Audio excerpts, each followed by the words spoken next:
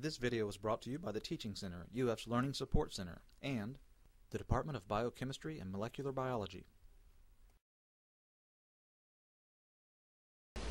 This is number 6 from Dr. Long's study guide. So we are taking sodium diodecyl sulfate, which is this molecule, putting it into solution, and we're trying to see, we get these micelles, and we're trying to see how many of these molecules are in each micelle.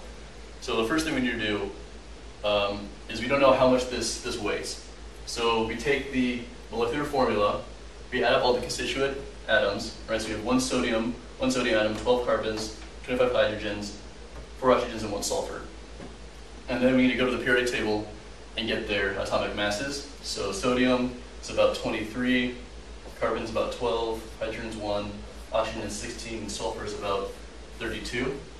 And then we need to multiply all these together and add them up. So 1 times 23 plus 12 times 12, yada, yada, yada. And we get that should come out to about 288. Okay? So this is the weight of one SDS, or sodium diodecyl sulfate molecule.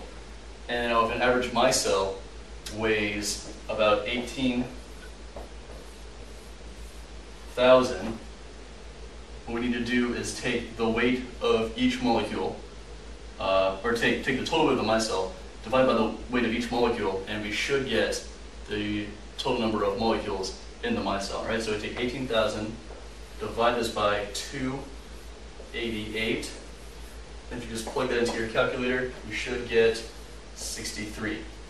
And that is how you do number 6.